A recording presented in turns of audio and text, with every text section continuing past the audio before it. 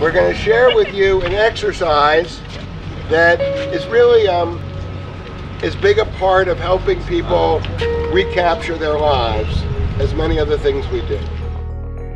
Often people reach Carrfour or Crossroads or Operation Sacred Trust when their most basic needs aren't being met. Once somebody has their basic needs met, there's a whole different set of needs that often come out with enormous energy. And people didn't have a chance to even know what their needs were because they were so busy just surviving.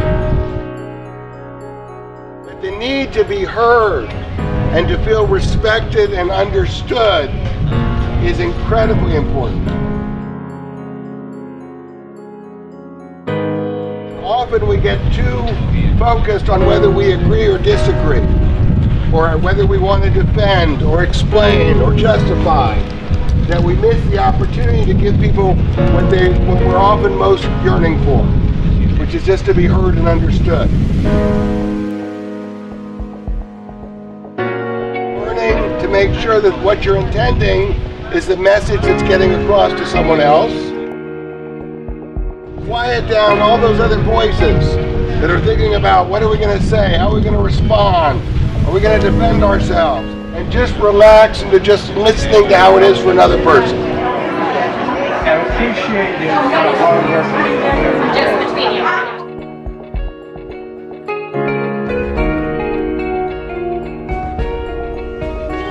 But then when you started using words like I appreciate, I realized we started really opening up more and working as a team rather than one against one another. At the beginning, it's like, you're frustrated, you're angry, and I think that we experience that with, with our residents and stuff like that. You're like always like, and then you have to bring it down, and somehow once you turn it over, like everything comes out way better. Yeah. It like opened up my eyes because the initial part of it was, it was difficult to try to get it out there, and then towards the end, it just kind of like bridged the gap.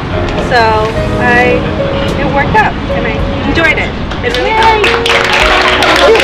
But what I realized is as I used the talking tools, when I felt heard, I also realized that my own perception of that shifted because I felt heard.